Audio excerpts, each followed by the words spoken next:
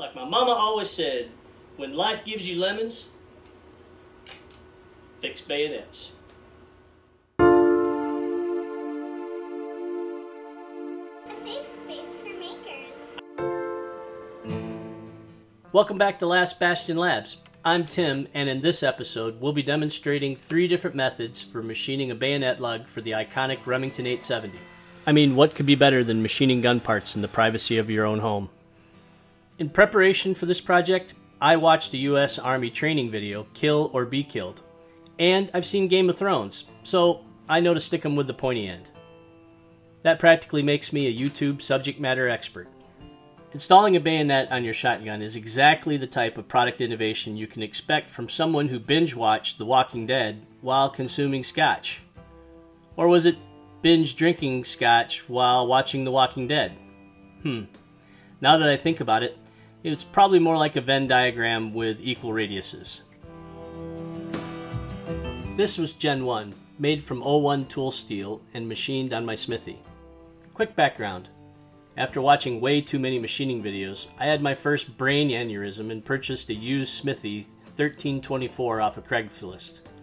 After returning to home base with my prize, I disassembled the mill and painstakingly moved it piece by piece to the basement. After reassembling and setup, I quickly ran through the click spring Welcome to Machining syllabus. This was the first time I'd ever machined something I had designed. It was a fun project with lots of learning. The biggest takeaway? I don't like turning knobs. Thanks for sticking with me. I thought it was time to share a little of my history, and I wanted to demonstrate how far I've come since my first aneurysm. Now on to Gen 2, the CNC version. It's a smaller, sleeker design with lots and lots of unnecessary 3D contouring. This is exactly the type of part that will get you a face-to-face muster with the head of the machine shop. That's what I love about my Tormach. Having the ability to machine anything I want without answering to anyone is my definition of living the dream.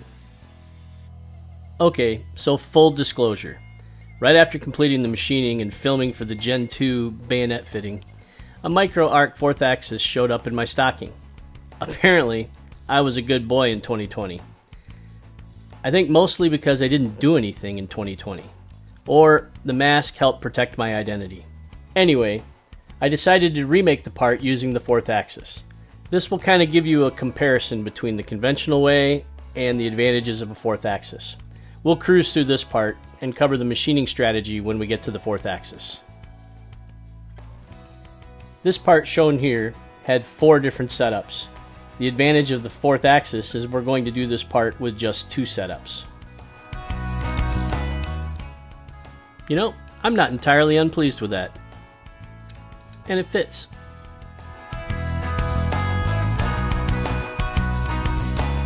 I took the time to model the part and the stock within the assembly of the 4th axis. This provides a sanity check that I hope will allow me to avoid any collisions between the tool and my new toy.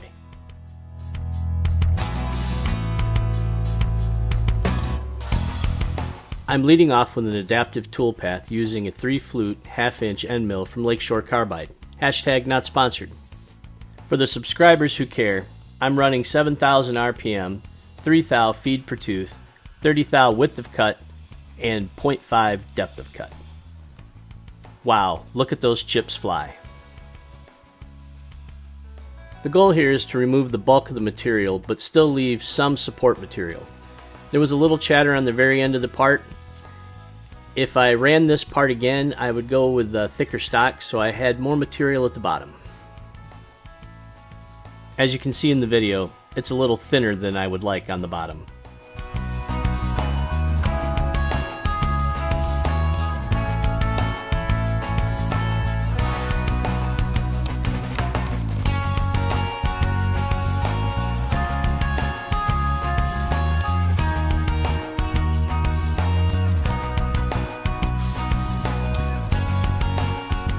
So how many of you caught that?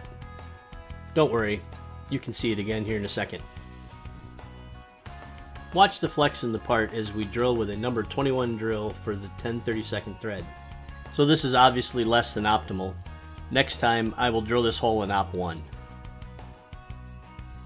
I don't know about you, but I just love watching the part rotate to its next orientation. If I had an automatic tool changer, I would hit cycle start and come back to a finished part. I simply love my MicroArc. My only disappointment thus far on my spinny 4th axis journey has been with Fusion 360. A rotary toolpath would allow me to machine 360 degrees continuously. This option requires you to purchase a Fusion 360 machining extension. The price as of July 2021 is down to $1,100 per year, which is a big improvement from last year. The crux of the matter is that the machining extension has extensions that I really don't need. I don't have a problem buying software, but Fusion, if you're watching, how much for one rib? I should also point out that I am currently not sponsored by Tormach or Fusion 360. The bulk of the material removed, we move on to cleanup. I'm using a 4-flute ball end mill cutter and a parallel toolpath to complete the radius.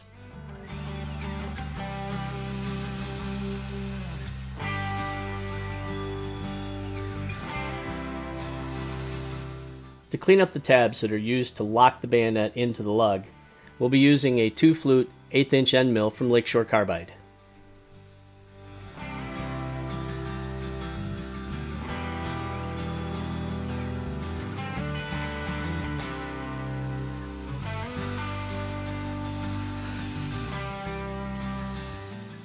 In our final operation before parting off, we'll be using a ball end mill cutter to cut in these chamfers.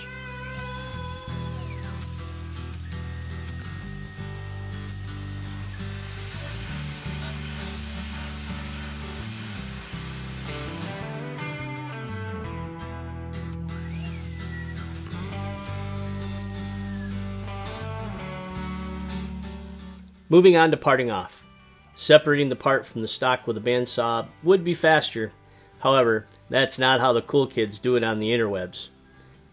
As stated in previous videos, I will never be cool, but that won't stop me from trying to achieve some level of coolness. Besides, I'm in the basement, the bandsaw is in the garage, and there's that whole stair climbing thing. I think we can go just a little bit thinner.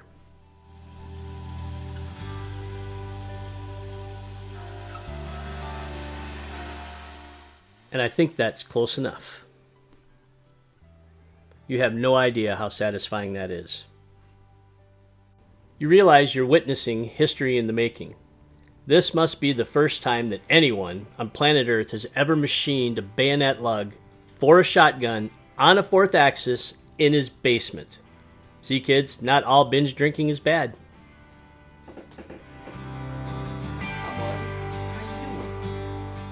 Off camera, I cleaned up the parting surface and added the round. I did have to climb the stairs anyway. I had to add the slot with the bandsaw. I know what you're thinking. You have a MicroArc, but you don't have a spinny wheel arbor of death? Yeah, I know. It's on the list. Here's a comparison between Gen 1 and Gen 2. On the Gen 1, I decided to try my hand at parkerizing. I just followed the Brownells video that I found online.